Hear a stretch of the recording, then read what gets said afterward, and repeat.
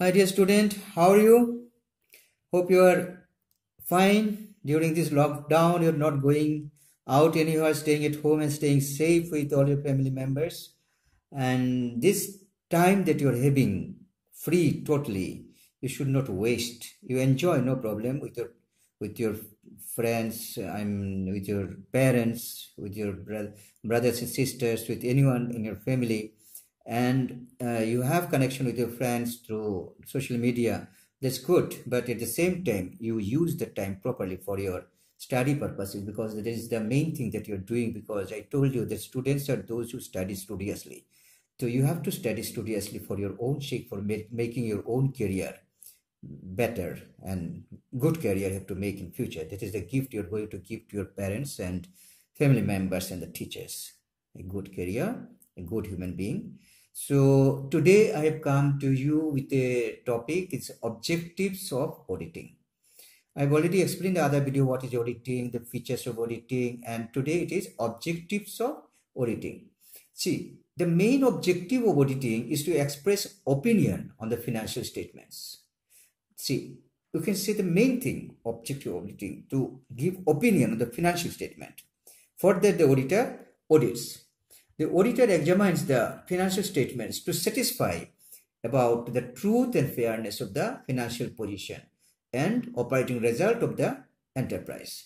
Truth and fairness. For knowing the truth and fairness, auditor examines the books of account. Auditor has to verify the financial statements and books of account to certify the truth and fairness of the financial position and the operating results. So this is the background. Now on this, based on this background, we can divide the objectives of auditing into two groups. Let us divide the objectives into two groups.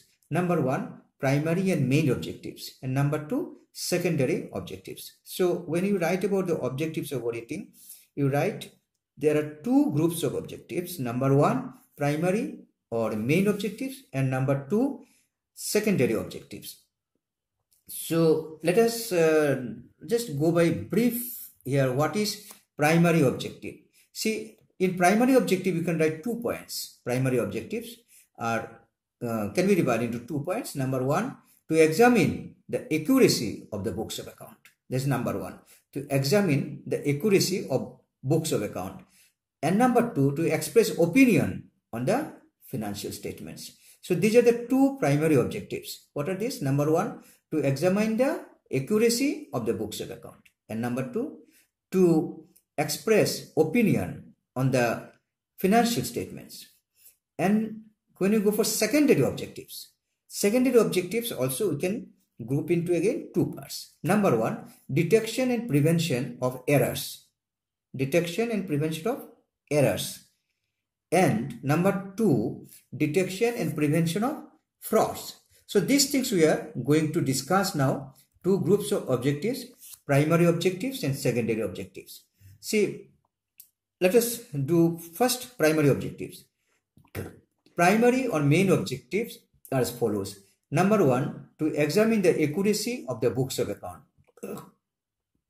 Auditor's primary objective is to examine the books of account with vouchers, with documents, with certificates, with supporting documents, and to find whether the balance sheet gives the true and fair view, and whether the profit and loss account gives the true and fair view. So this is the number one primary objective. In number one primary objective, auditor should undertake the following points. Number one, he should verify the arithmetical accuracy of the books of account. In primary objective number one, he should verify the existence and value of the assets and liabilities of the company. It means, as per books, suppose there are assets and liabilities, but whether these assets and liabilities exist or not, this thing auditor has to find out. There is physical verification, not only books of account.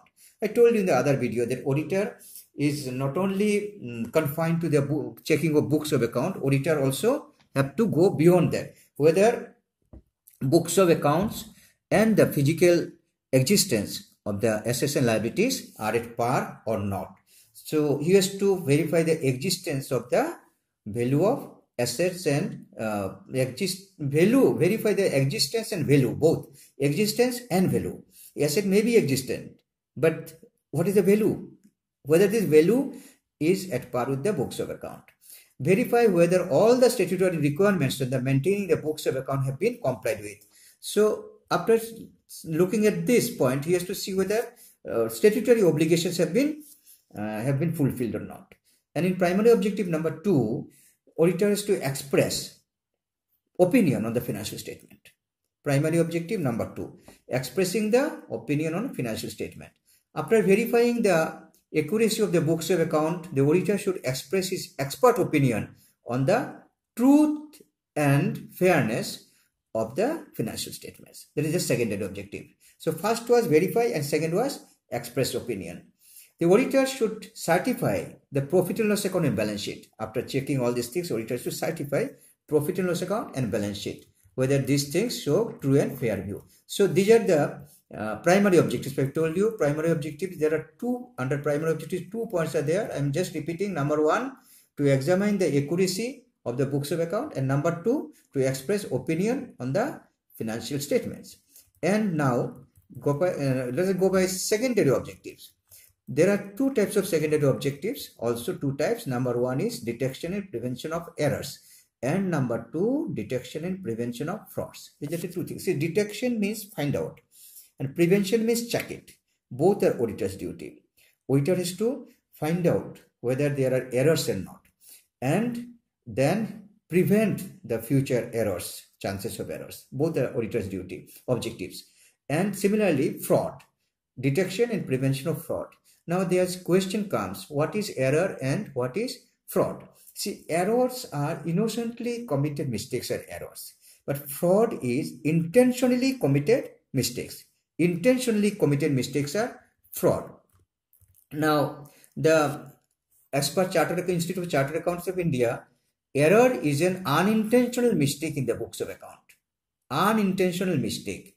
ICAI says error is an unintentional mistake. Now, how many types of errors are there?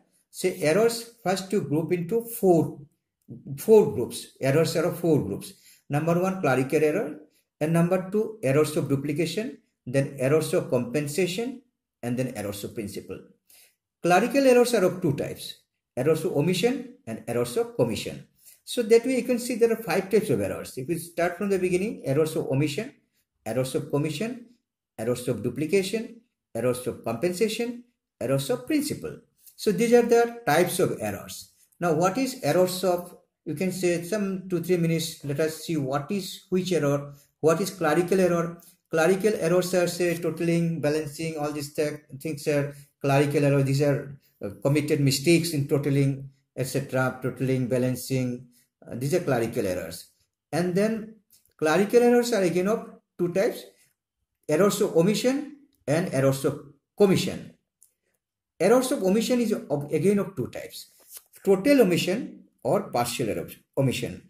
Maybe an entry is totally omitted, that is errors of omission. Maybe partially it is correct and partially omitted, so that is partial omission. Errors, partial omission and complete omission. 2 types of omissions are there.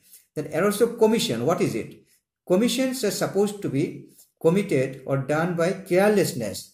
These are errors of commission. Such errors are again errors of commission. These are errors of recording, errors of posting, errors of casting, errors of carry forward, etc. Then errors of recording, errors of posting, errors of casting, errors of carry forward. These are the errors. These errors are, you could say, errors of commission. Errors of commission. Then next one, say errors of duplication. Errors of duplication means same entry you have entered, you have recorded more than once. Errors of duplication, same entry you have recorded more than once. Same entry, suppose you have paid rent, you have written rent account debit to cash. Again by mistake, again you have written rent account debit to cash. This is errors of duplication. Then errors of compensation. It means 2 errors are there and 2 errors are compensated and trial balance tallies. So errors of compensation, suppose in one account you have taken in debit side 5,000 more and another account in debit side only you have taken 5,000 less. So it is trial balance is telling is errors of duplication, duplicating errors.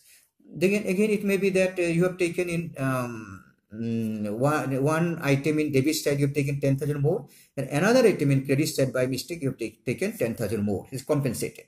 So trial balance will tell you this is errors of compensation or compensating error. In compensating error is also known as offsetting errors. Offsetting errors. Due to compensating errors, trial balance does not get affected. Trial balance tallies. And then errors of principle. Errors of principle, suppose you have paid rent of a building. So it should be rent account debit to cash, but you have written building account debit to cash. So these types of errors of principle, it also not affects, doesn't affect trial balance, because errors of principle amounts are okay, but item is wrong. I mean, name is wrong, like that. Principle is wrong. So trial balance will tell you. Then detection or prevention of fraud. The question is, what is fraud? Fraud means intentionally committed mistake. Let me define what is fraud. Fraud means convincing a person to believe a particular fact to be true, which in fact is not true. This is the definition. I learned this definition in some book in lower classes. Convincing a person to believe a particular fact to be true, which in fact is not true. This is fraud. So detection in business, lots of frauds are committed, and these frauds are, misrepresentation, willful misrepresentation or intentional misrepresentation. So these are detection and prevention of frauds. These objectives of auditing. So again, frauds are of again three types. There are three types of frauds. Number one, misappropriation of cash. When cash is misappropriated, this is misappropriation of cash. This is a fraud. Then misappropriation of goods. This is also a fraud. Misappropriation of goods. And then misappropriation of account. Accounts are also manipulated. That is also fraud. So these are different types of frauds are there. So next we shall discuss why these frauds are committed and how these frauds are committed and how these frauds can be checked by auditor, prevented and detected by auditor. These things we will study in the next video. So thank you very much. Stay blessed and study properly at home, and don't waste time. Use the lockdown time effectively. Thank you.